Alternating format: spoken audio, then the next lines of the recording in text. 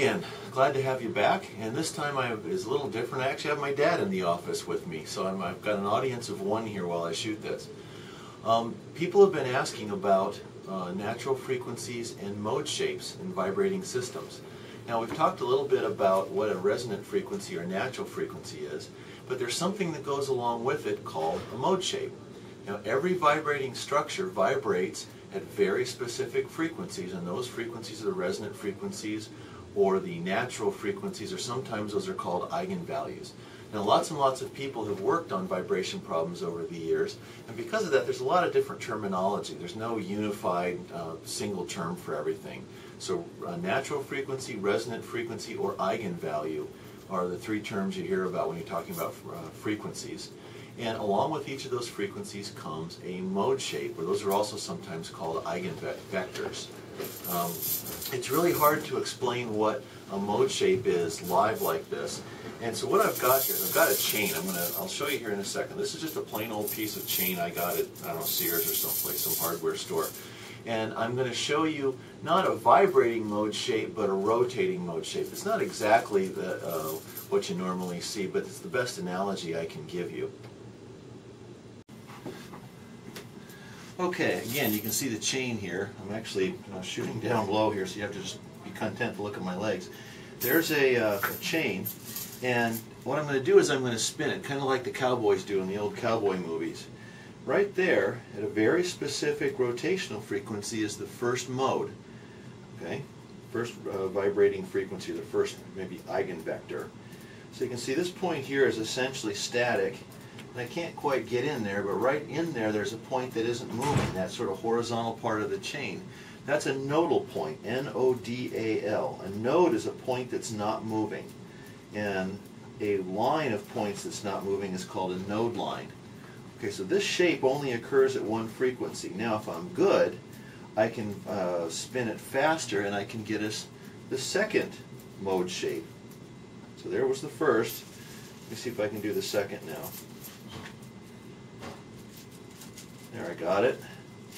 Now, this is a lot faster. You know, the second resonant frequency is a lot higher than the first resonant frequency. And the mode shape now has two nodes instead of one. Okay, look at that. That's pretty good. Okay, so higher frequency. Now it's got two node lines on this one. So after this, I'm going to talk to you about mode shapes of a vibrating string, and when I draw things on the board, hopefully it'll make a little more sense now. Okay, back again to looking at the top half of me. Now I want to talk now about mode shapes and resonant frequencies of a stretched string. Now I talked in one of the previous videos that when we model a stretched string, a string under tension like a guitar string or a string on a harp or a violin or something like that, or maybe even a power line, we assume that the tension in the string is the only source of stiffness, that it has no bending stiffness of its own. In that sense, it's akin to the chain I was using. Here's my chain. I can wad this up into a pile like this. I can throw it on the floor, do whatever I want, and it comes back straight again. This has no bending stiffness at all. The only stiffness comes from either tension due to gravity or tension due to force I put in it. Okay, so in this sense, it's modeled exactly by the string equation that we've seen, and I'm going to show you again. So the resonant frequencies for a string are, in hertz, N over 2L square root of T over rho. So that F sub N, N is the nth resonant frequency. So 1 is the first resonant frequency. We often call that a fundamental. N is an integer here. 2 times the length. So the length is just the distance between the endpoints on the string.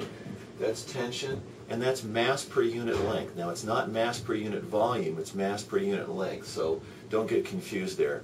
There's only, what, 23 letters maybe in the Greek alphabet? You know, you have to reuse them once in a while, and this is one of those cases. So these are the frequencies of a stretched string. What about the mode shapes? Okay. Well, the nice thing about stretched strings is that the mode shapes, actually, let's draw this up here. This is frequency, and this is mode shape. Okay. The mode shapes are just portions of a sine wave. Now we know that the string has to be fixed at the ends. The ends can't move, but there's no bending stiffness either, so the slope can be whatever it wants to be at the ends. And so for the very first mode shape, vibrating frequency, we get a half a sine wave. Now that means that if I were to put in numbers everywhere I see a letter here and figure out what the resonant frequency, the very first resonant frequency of that string is, n equals 1, and I were to vibrate this string at exactly that frequency, this is what it would look like. So that if I were to maybe illuminate this with a strobe light at just the right frequency, this is what I'd see. Okay. Now, if n equals 2, the frequency doubles. So the second resonant frequency is exactly twice the first resonant frequency. And what you see then is instead of half a sine wave, which is what you've got here, the second resonant frequency is a full sine wave. Right? This is one of the reasons strings are so handy for making music, because the most consonant combination of notes, the one that's most pleasing to our ears, the one that's not dissonant, is the octave. It's a ratio of 2 to 1. Well, this naturally makes a 2 to 1 ratio of frequencies. And you can see right there, right in the middle of the string, there's no motion. That's the node line, or the node point in this case. And that would be the 12th fret on a fretted instrument like a guitar. So if n is 3, we're going to have, guess what? That was half a sine wave. That was a full sine wave. We're going to have a sine wave and a half. So let's see if I can do this here. It should look like that, right? So this is right there. That's n equals 1. That one's n equals 2. And that one is n equal 3. Okay? So for every resonant frequency, there's a corresponding mode shape. If you vibrate the structure at its resonant frequency, it will vibrate only in that mode shape. What if you vibrate it at some other frequency, or you don't vibrate it in a constant way, you just tap it or hit it and let it decay? The shape you get is not random at all. It's a combination of all of these.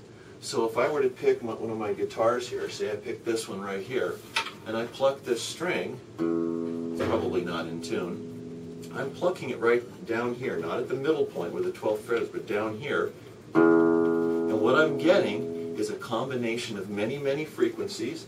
And if I were to look at the vibrational shape as a function of time, its dynamic shape, it's a combination of mode shapes corresponding to those frequencies that are present. So there's frequencies, there's mode shapes.